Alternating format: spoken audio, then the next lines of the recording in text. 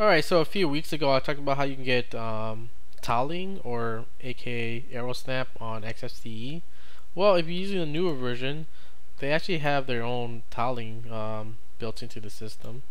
So just make sure you have, what was that, XFCE version 4.10 or higher, right? And to activate it here, go to settings, settings manager, and then Windows Manager, and then advanced. So by default, this is checked. It says was that wrap workspace when dragging a window off the screen. So that's by default, and when you do that, you know, your windows, if you slide off the screen, it'll go to the next workspace, right? But if you uncheck it, it'll actually do the tiling, right? It'll tile it, tile it. The thing that it doesn't do is when you move it up top, it only does half. So it's more like the comp is grid feature. Okay. Same thing if you go all the way to the bottom, it only does half. So you know, you probably only want to use the side by side thing only.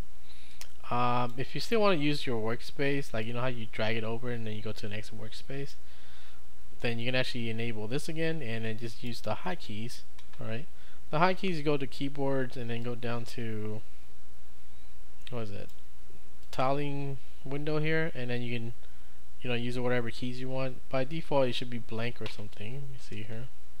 We'll clear it, and if you want to create a hotkey for it, just double click on here and then say, okay, I want to use this super and up, and there you go. And now when you focus on the windows that you want, you know, focus on this, and then you go, okay, super, this side, bottom, top.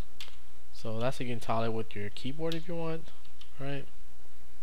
So that's it for that. And when you you know, grab the title bar, it restores it back to its original state. So that's that. Anyways, it's built into your XFCE now. So use that if you know you're on the newer system instead of installing something else. That'd be it for this one.